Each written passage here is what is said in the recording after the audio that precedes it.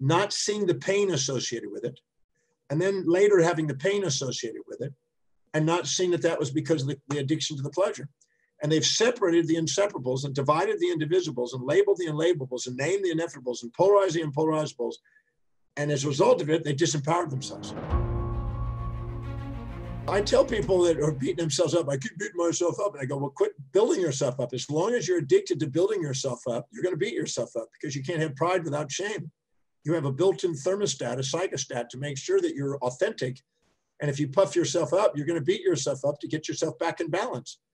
But the reason why you're puffing yourself up is because you're in what is called an injected value from some authority and you're trying to abide by it. And when you think you're doing it, you feel proud. And when you think you're not, you feel shamed. And so, and anytime you set up a fantasy about how your life's supposed to be, that you're supposed to live in somebody else's values, you're supposed to be one-sided, which is another injected value, or others are supposed to live inside your values, or they're supposed to be one side, all these end up beating them up if you're expecting them to do something that's not real, or if you beat yourself up if you expect yourself to not do something real. But the number one reason why people beat themselves up is very simple. They subordinate to the ideologies and idealisms of other people that they think have a better life than them. And the reality is they don't. They have a different life than them. Believe it or not, I was watching a video on Steve Tyler. I have had the opportunity to meet Liv Tyler and Royston, her former husband, and interact with them and work with them. And Steve was on the phone one night when I was driving around with him. And so I got to hear Steve and talk briefly to him.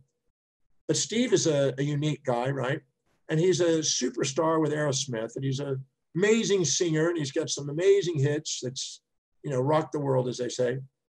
But he also had drug dealings, and he had health issues, and everybody's got something, a pain and a pleasure.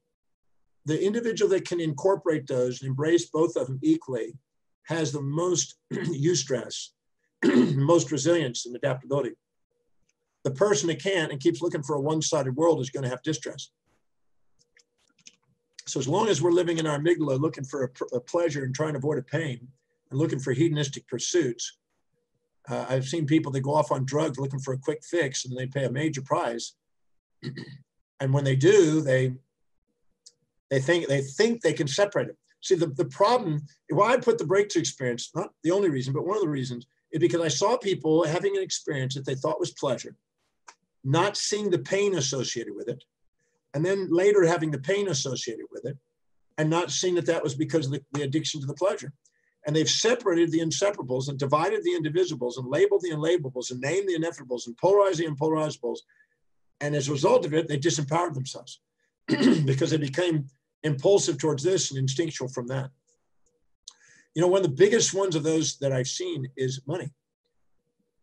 The banks want to get you into a house. So you buy a house.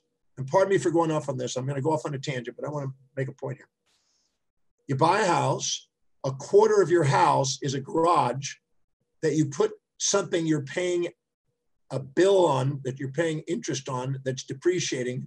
Got a car that's depreciating, in a garage that's overpriced to store stuff that's depreciating, to put stuff in there that you build up that's accumulates, so you can't even get your car in there, that's also depreciating, that's stored, and you're paying sometimes hundreds of thousands of dollars for something of storage of junk that's depreciating. And people just parrot what people tell them. They'll go buy a house, but then they don't even think about what they're doing with their money. And then they pay a mortgage the term mortgage means pledge unto death, which is an interesting thing to put in your head. You're pledging unto death. You're going to be paying that until you die, basically.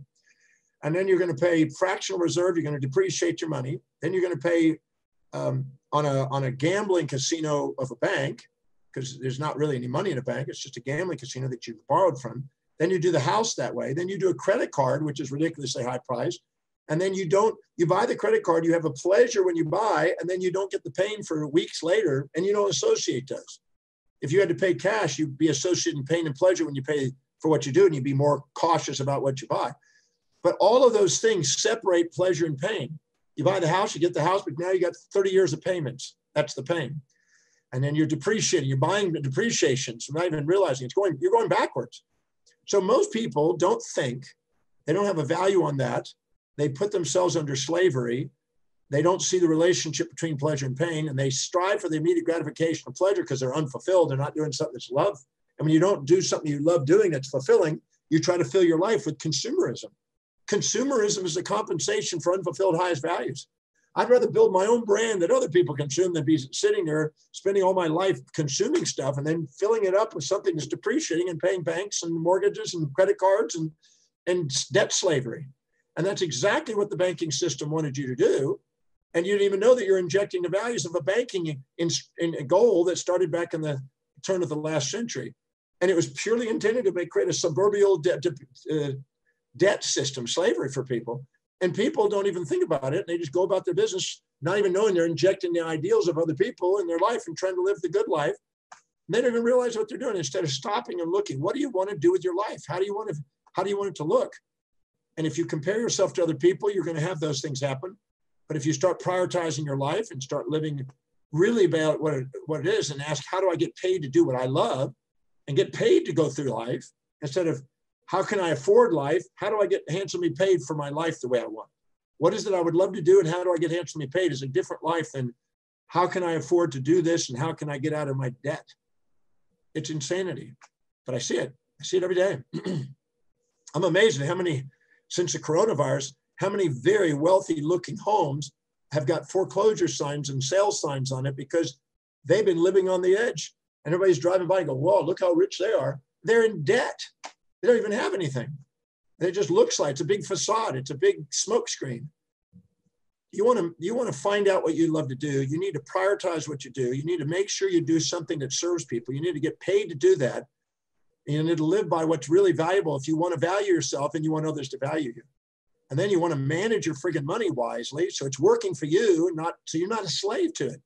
And then you get ahead and build momentum, and then you exemplify what's possible to people, and you inspire people by what's possible, and you start a chain reaction of economic growth and a prosperous outcome instead of a consistent survival mechanism. The people that are doing that, they're not concerned about crisis like Corona.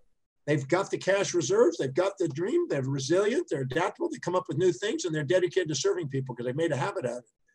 When that happens, opportunities come to those people. Then they think, oh, those people have the lucky. No, it's not luck. It's preparation meeting opportunity. It's preparing by educating yourself on the principles that stand the test of time and working them. Thank you for joining me for this presentation today.